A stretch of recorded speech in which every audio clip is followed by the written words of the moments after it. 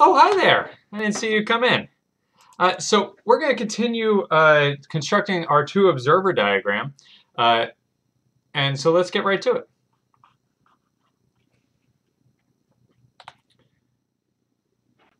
So one of the things that we talked about in the other video was that all of the points that are constructed on an actual space-time diagram's uh, uh, axes is a space-time interval. And so we use these hyperbolic graph paper to construct basically these two observer diagrams so that we can actually get the points where we actually get where we have our axes.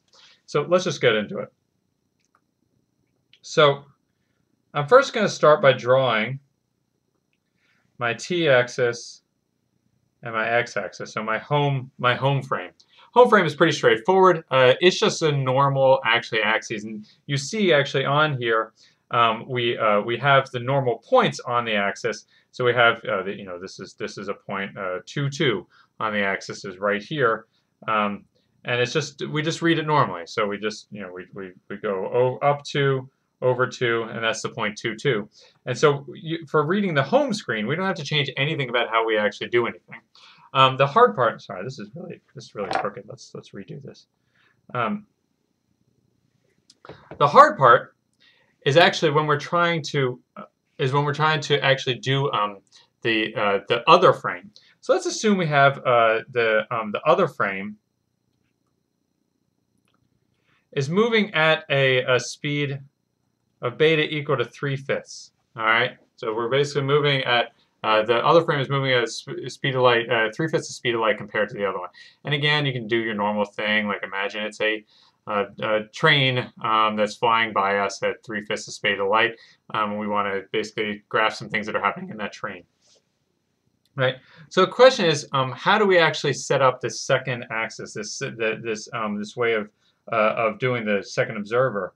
Well, we're going to basically draw the axis just like we do with world lines, and that's especially true with the t prime axis. So for instance, if we want to draw the world line of this other frame, so let's say there's a clock in this other frame, we just want to have it have a slope of 1 over beta, or 5/3. So if we count 1, 2, 3, 4, 5, then over 1, 2, 3, all right, there's a slope of 5/3.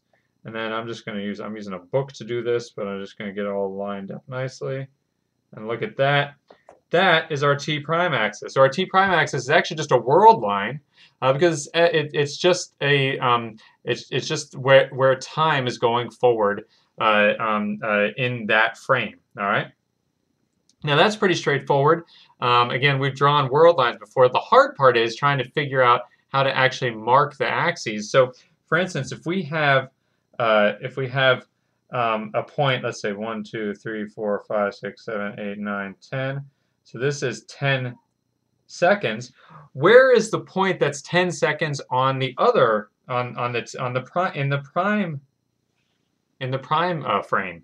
Well, so what we saw in the other video and what you see in your book if you look at it is that to find where this is, we actually just need to find the place where this 10 second, so where the hyperbola that's connected to 10 second crosses this other line. So if we look here, if I follow this along, this is where the hyperbola, so I'm looking at this hyperbola, all right, that hyperbola crosses right there, and so this is also 10 seconds. Let's do it with one more just so we make sure we get it. So 11, 12, 13, let's do 5. 1, 2, 4. There's the 5-second mark. And if we follow the hyperbola for this one, we go up, and there is our 5-second mark. Now let's do it perpendicular. There's our 5-second mark. All right, let's do one more, just to make sure we got this. All right. 1, 2, 3, 4, 5. There's a 15 seconds mark. And again, if we follow this along, yep, There's 15 seconds here. You notice that the spacing is much greater on the prime axis than it is on the regular axis. That's just kind of the nature of how this works. We also need to draw an x prime axis for it to be any use to us. It turns out the x prime axis, the t prime has a slope of 1 over beta. X prime has a slope of beta, turns out. So our beta is 3/5. So now we just 1, 2, 3, 4, 5. 1, 2, 3. There is a derivation for why this is true. I am actually not going to go into it. It is relatively involved. I recommend checking out your book. It's a little hard to follow, but if you do it a couple of times, it becomes straightforward. If you really struggle with it, don't worry too much. Just know that the x prime does have the slope of beta, and just kind of deal with it. So there's our x prime. All right. Again, if we want to know where the labels are, let's do 5 seconds on this one.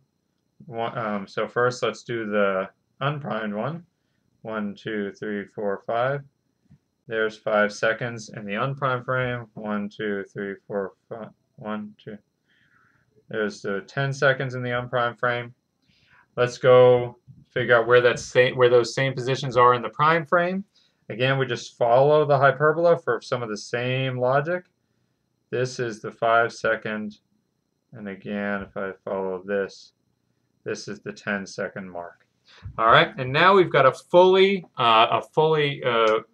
fleshed out two observer diagram. And we can now graph things in either frame. We can either graph things in the primed or in the unprimed frame, whether we're given coordinates in the prime or the unprimed frame.